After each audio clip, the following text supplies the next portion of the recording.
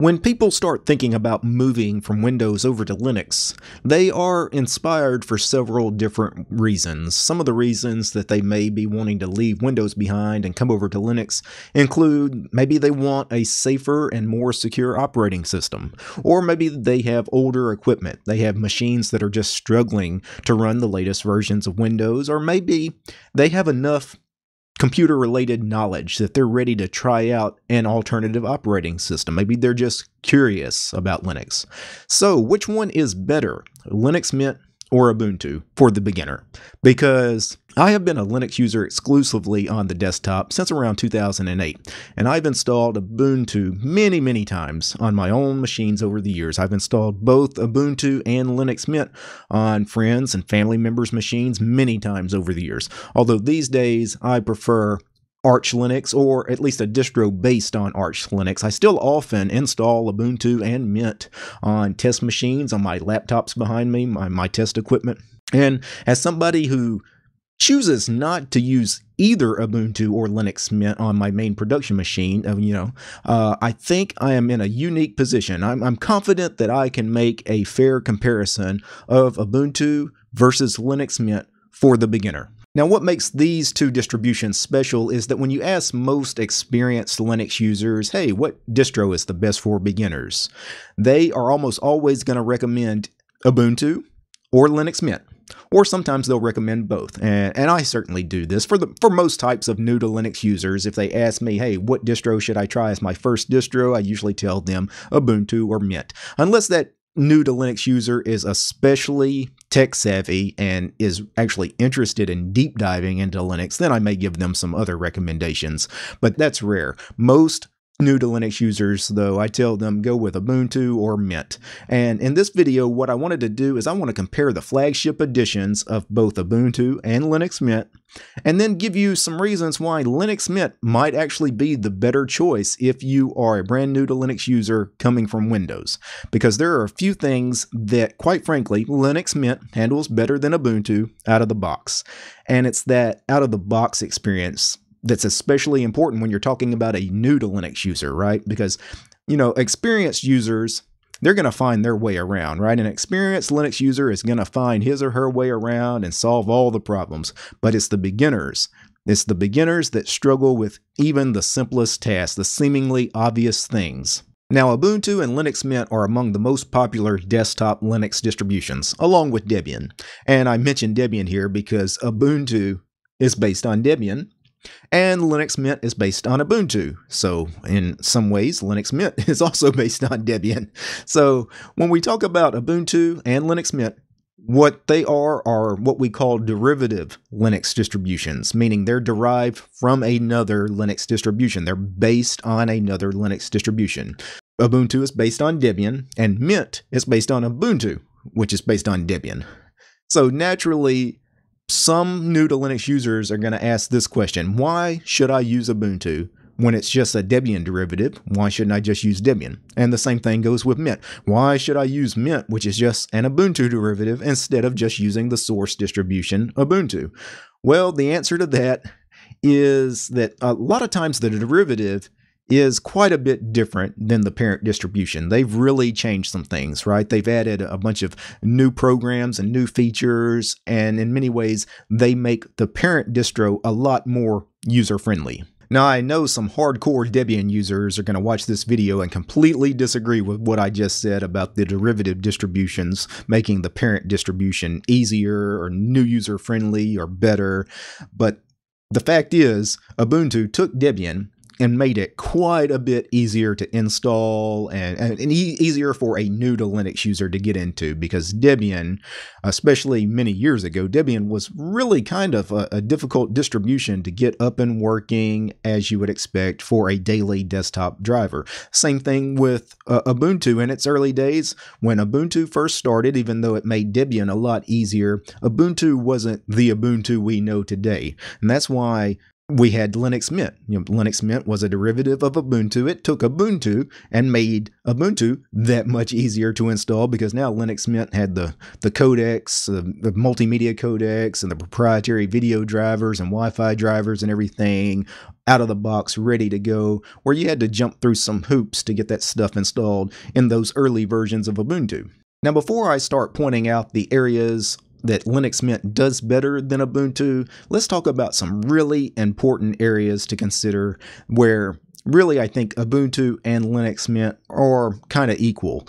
Let's talk about the installation process. The installation process for both Ubuntu and Linux Mint are actually very similar. They use the same installer. They use the Ubiquity installer. So that's Ubuntu's Ubiquity installer. I've got a virtual machine of Ubuntu here. So let me pull up the installer. It's a very easy installer. You click continue 3 or 4 times, create a username and a password along the way. And in about 10 minutes, you can have Ubuntu installed. Now, Linux Mint, again, uses Ubuntu's Ubiquity installer. It's almost exactly the same install process. So in this aspect, as far as ease of installation, both Ubuntu and Linux Mint get an A+. So bravo on the installation process. I also think when we talk about support, both Ubuntu and Linux Mint get an A+ as far as support. Both of them have fantastic support networks behind them. Although Ubuntu has a software company called Canonical behind it. So Canonical is the corporation behind Ubuntu, and Linux Mint is a community distribution, meaning it relies on individual users and companies that use the operating system that occasionally act as sponsors, donors, partners with Linux Mint. But both Linux Mint and Ubuntu have these vibrant community support channels around them. So let's get into the heart of the matter. What does Linux Mint do better than Ubuntu as far as new to Linux users coming from Windows? Well, I think the first thing we should talk about is the most obvious, and that is a familiar desktop paradigm, meaning the desktop looks and acts the way a Windows user would expect. So when we're talking about Linux Mint, the flagship edition, we're talking about the Cinnamon desktop environment, and the Cinnamon desktop environment looks very much like Windows desktop environment. It has a panel and it's got some quick launchers. It has a menu system, kind of like the Windows start menu, and you can navigate by category of applications, or you can search. If you wanted to, you could hit the super key and bring up that menu and just start typing. It's all very similar. It's all very familiar, right? Anybody that has ever used Windows will be right at home with the Linux Mint desktop environment. By contrast, Ubuntu uses the GNOME desktop environment, and GNOME, it looks nothing like Windows. Now, that may be a good thing, especially for experienced Linux users. Experienced Linux users often try to do things in a Linuxy sort of way. They look for doing things nothing like Windows and Mac. They don't want to resemble those operating systems. They very much want to go their own path.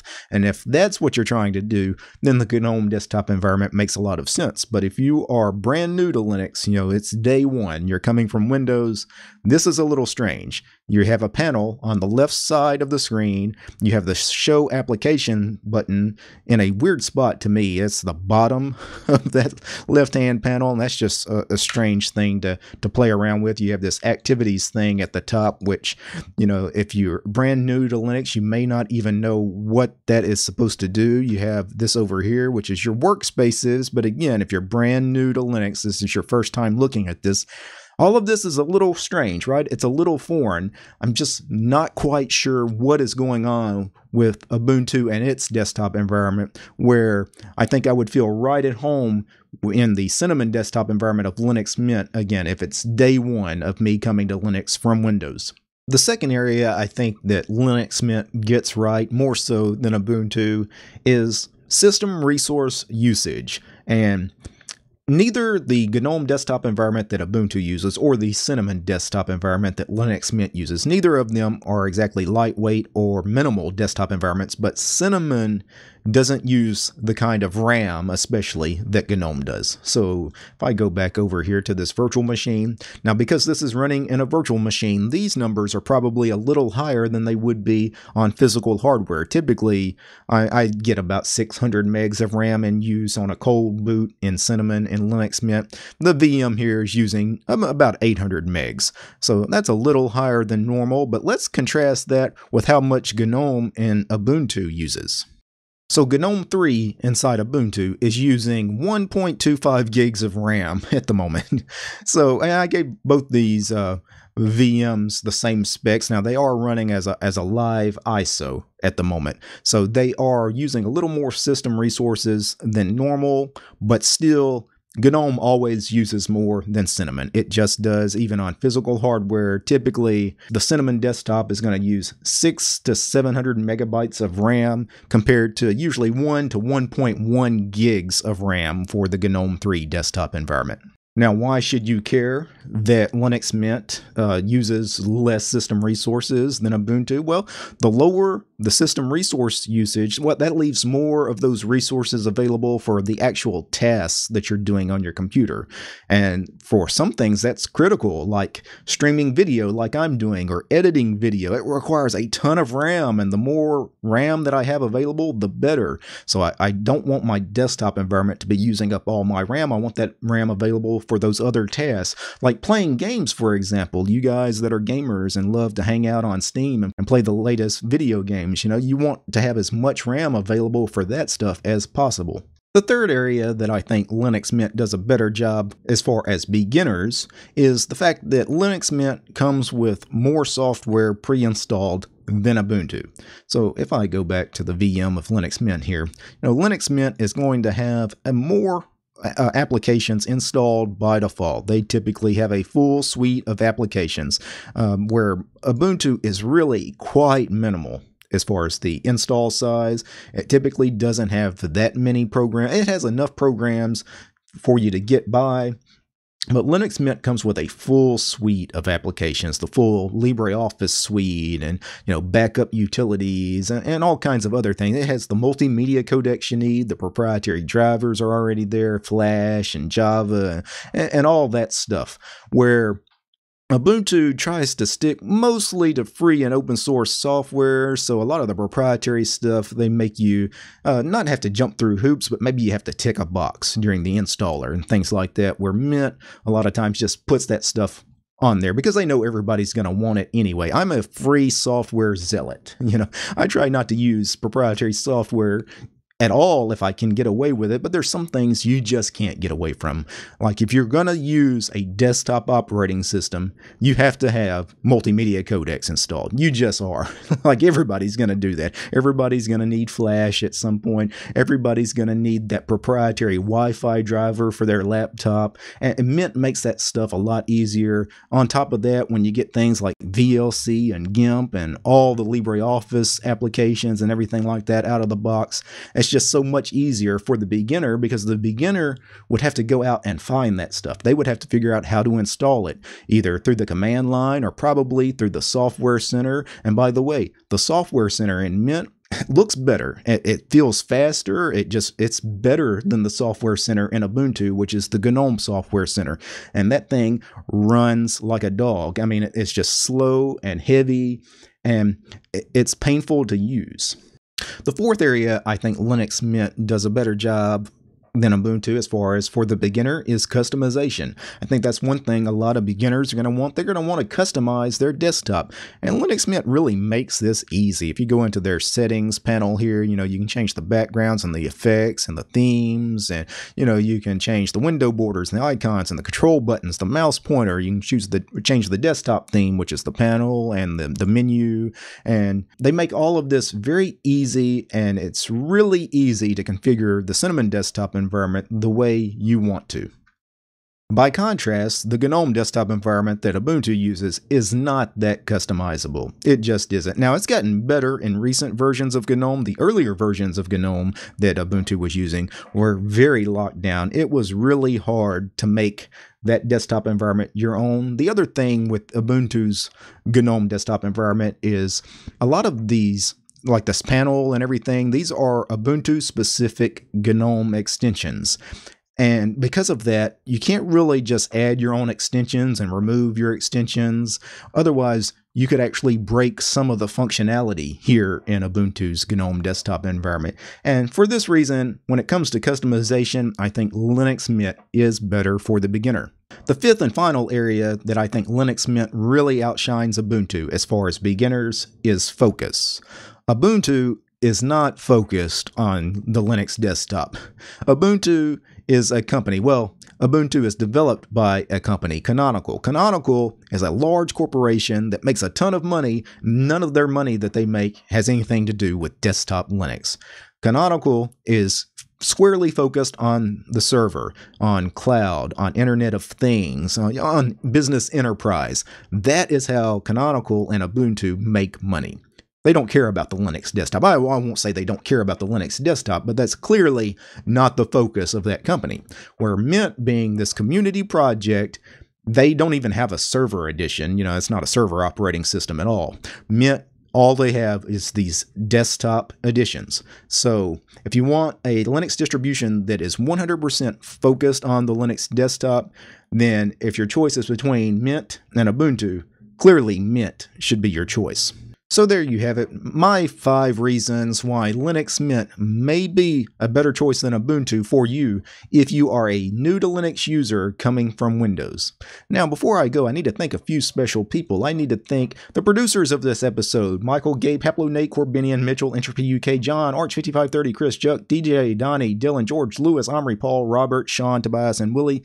These guys, they're the producers of the show. They're my highest tiered patrons over on Patreon. Without these guys, this comparison of Linux Mint versus Ubuntu for the beginner, it wouldn't have been possible. The show is also brought to you by each and every one of these ladies and gentlemen. All these names you're seeing on the screen, this is all my supporters over on Patreon, because this channel is supported by you guys, the community. If you'd like to support my work, consider doing so. You'll find DistroTube over on Patreon. All right, guys. Peace.